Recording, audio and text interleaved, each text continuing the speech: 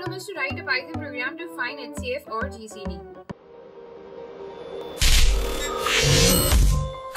Hello everyone, a very warm welcome to WsCube Tech. My name is Ayushi Jain, and in this video we will learn how to write a program that will allow us to find the HCF or a GCD of a number. So if we have two given numbers and we need to find the highest common factor or a greater common divisor, both the things over here are same things only. So HCF and GCD are the same things. HCF over here stands for highest common factor and GCD over here stands for greatest common divisor. So both the things are over here same. So we will be finding a HCF or a GCD of a number. First of all, let's understand the logic that how an HCF or a GCD is found of a number, and then we will be putting it inside our Python program. So HCF, or it looks like E, so I'll write it all over again. HCF or GCD over here. Now HCF and GCD both are the same things over here. Suppose if I have two numbers, let's say I have 12, I need to find the highest common factor of both of them. So what I will do, if I'll write 12 over here and comma 15 over here, number that divides both of them are, so let's say we have highest number that divides both of them. So we know 3 is the highest number that divides both of them. So we will be writing 3 and it comes 4 over here, and here for it comes 5, right? So I'll take the example of GCD and HCF. Both are the same things over here. First of all, suppose if I would have written 24 and here I would have written 18. I want to find the HCF of both the numbers. So how to find it is, I'll be putting over here in this way that I'll be writing the highest number that is divisible by both of them. So 2 is there, 4 no, 5 no, 6 is there, yes. After 6, is there any number that divides both of them? 9 divides 18, but 9 doesn't come in the table. So 24 doesn't come in the table of 9.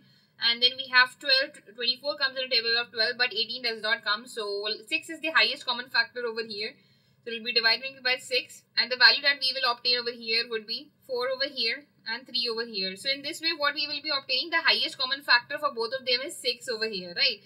Now what do we need to do? We need to find the highest common factor that is there by Python. For finding it by Python, what do we need to do? We need to first check for the condition. Suppose we have been given these two numbers, 24 and 12. Now this can be the user input as well. So we need to find out which number is smaller. So whatever number is smaller, we will iterate till that range. Suppose the 12 is smaller over here, right? So we will be iterating that for I in range. And the range would start from 1 to goes up to smaller plus 1. Because the smaller number, whatever the smaller number is, that would also be getting counted over here. That will also get counted over here. So for I in range 1 to smaller, that means we'll iterate from 1 to 12. And we will check over here that if this number, suppose we are talking about 12, the smaller number is 12. So 12 when divided by I gives the remainder 0. And same this 12 when divided, and again the same 24 when divided by I gives us the remainder 0. In that condition, it will get stored, whatever the number is, that will get stored inside our HCF. And lastly, what will happen, whatever is the greatest number, that will conclude over here. That means that will satisfy both the conditions over here. So it will check for 2, then 3, then 4, then 5, and then 6. So 2 will get stored over here. Then it will check for 3, so it will remove the 2 and 3 will be getting stored over here inside the HCF. Now then 3 will be removed and 6 will get stored inside the HCF.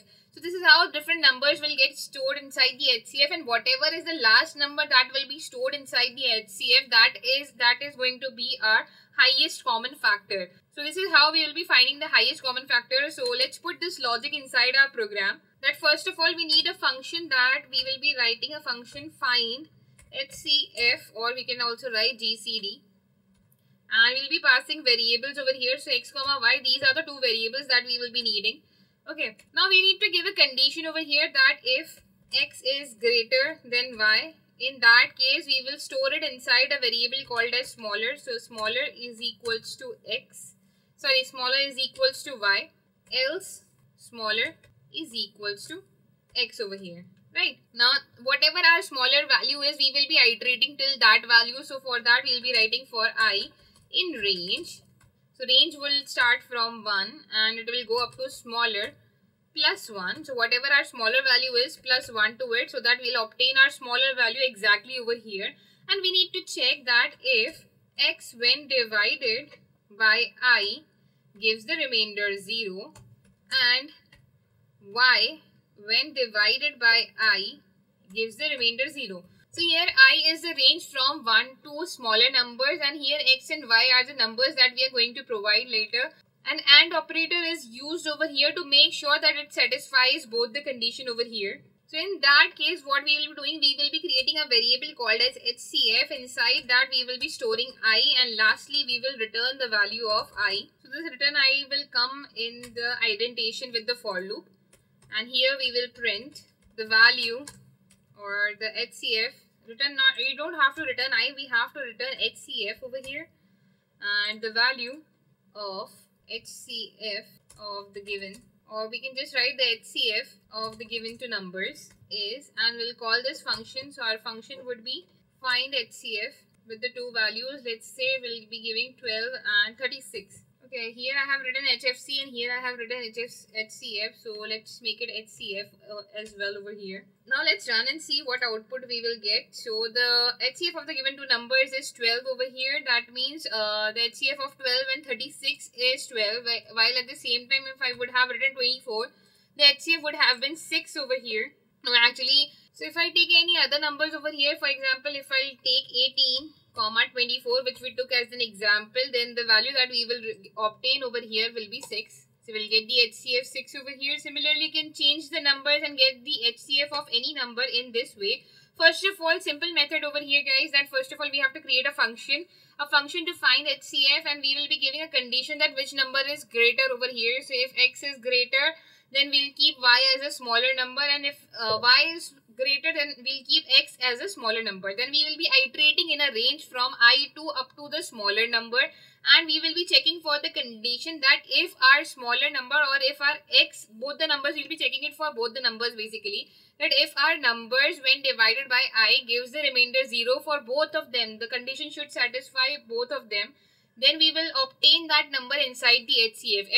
After every iteration, whatever the value is there which satisfies this condition will get stored inside the HCF. Lastly, we will return this HCF and print this statement. And print this statement by calling the function along with the values. So I hope, guys, that you guys have no doubts in the questions, and for more such interesting programs, stay connected, guys. Thank you.